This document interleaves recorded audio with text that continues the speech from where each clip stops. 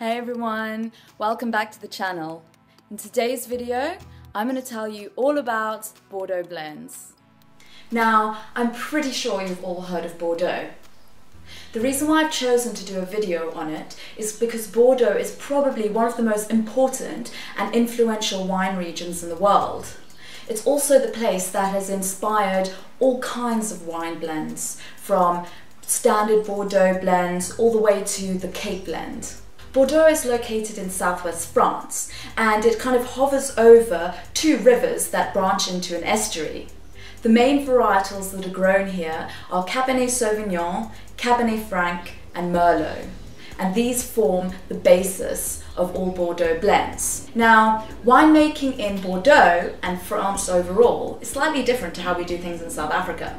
In South Africa, we can grow grapes wherever we like, regardless of whether the soil's right, whether the weather's right. It's really up to the winemaker and the wine farmer. And if they want to plant a grape that isn't suited to the climate, well, they're free to do so.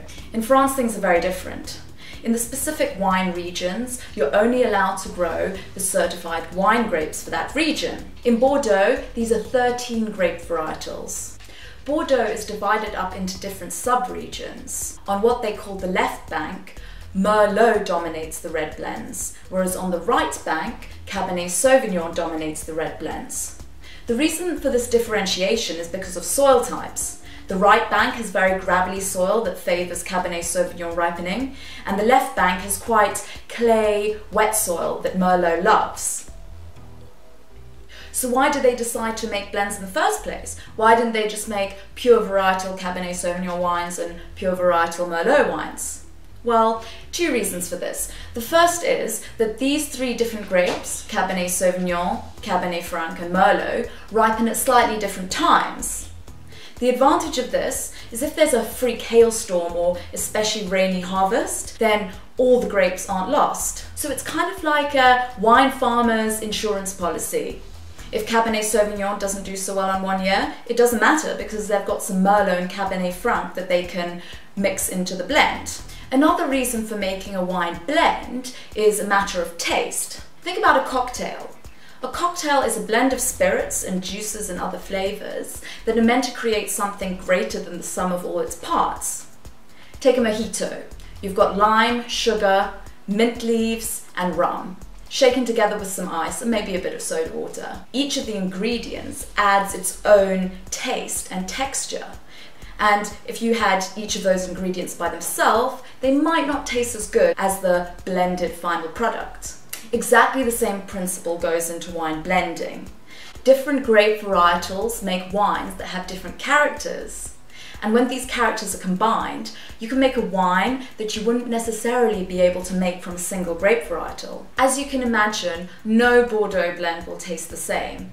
This isn't because the winemaker has blended different proportions of each component wine, but this is also because of variations in harvest, weather in that year, overall climate, and also the terroir. Today, I've got 3 different Bordeaux blends. They all come from the Western Cape, and I'm going to go through each one, taste them, and then compare them for you.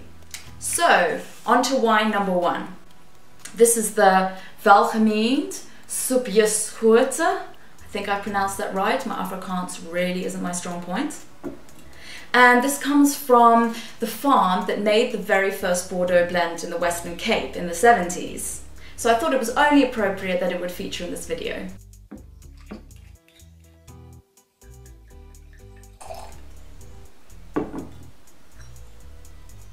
It's got quite a nice, slightly clay brownish colour. And the first thing that's hitting my nose is fresh blackcurrants and blackberries. There's also a slight sweetness, like a vanilla taste, and same kind of sweetness that you get from a fresh cigar. Wow.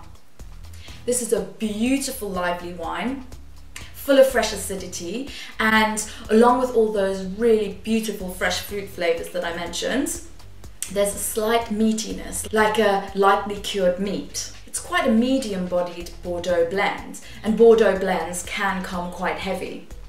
The tannins are very smooth. I wouldn't eat any food at all drinking this wine. But it's surprising because this blend is dominated by Cabernet Sauvignon, but only slightly. I think the proportions are 54% Cabernet Sauvignon and 42% Merlot and the rest Cabernet Franc. Cabernet Sauvignon brings tannins to a Bordeaux blend and Merlot brings body and all that ripe, gorgeous fruit. An awesome wine. And at only 70 rands, it's pretty good value for money. On to wine number 2. This comes from one of my favorite farms, Rath's Family Wines. I featured their Chenin Blanc in my first video, so go check that out if you want to see what his Chenin Blanc is like. This is his Red Jasper. It's a Bordeaux blend, but this time it's dominated by 60% Cabernet Franc, which you don't actually see a lot of Bordeaux blends with Cabernet Franc as the overriding varietal. I'm a huge fan of Cabernet Franc, so when I found this one, I was very happy indeed.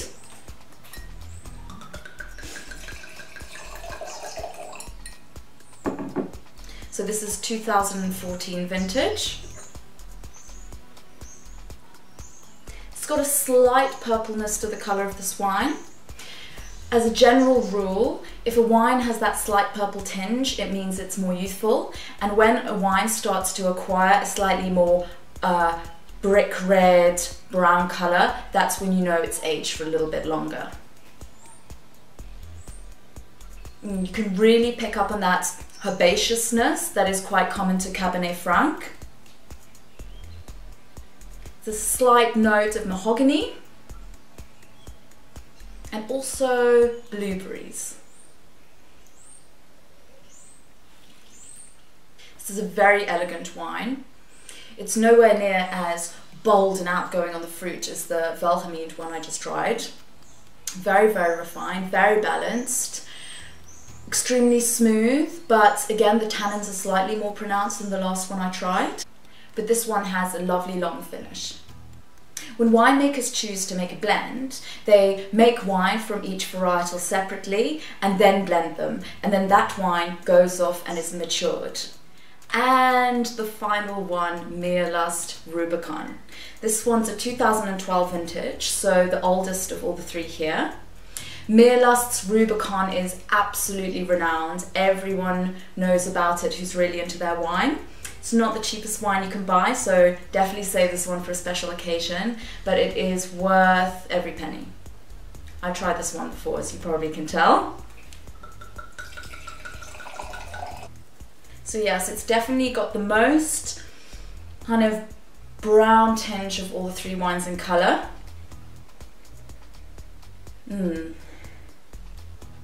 nose on this wine is definitely one belonging to an older wine, that kind of slightly musty, developed aroma. And I'm also picking up, quite oddly enough, on melon smells, which obviously you don't normally expect in a Bordeaux blend. A lot more subdued on the nose than any of these wines, which you probably expect from an older wine.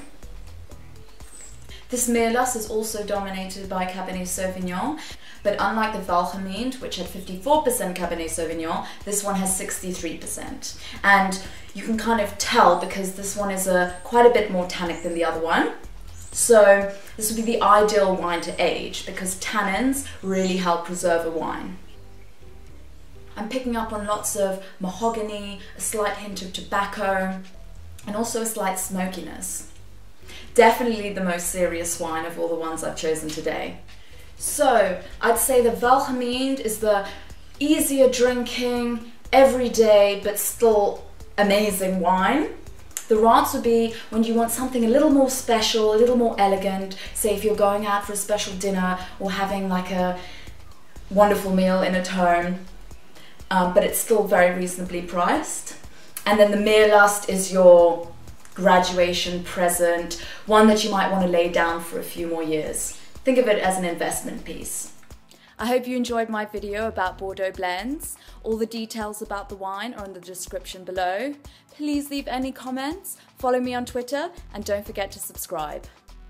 And don't forget to drink more wine.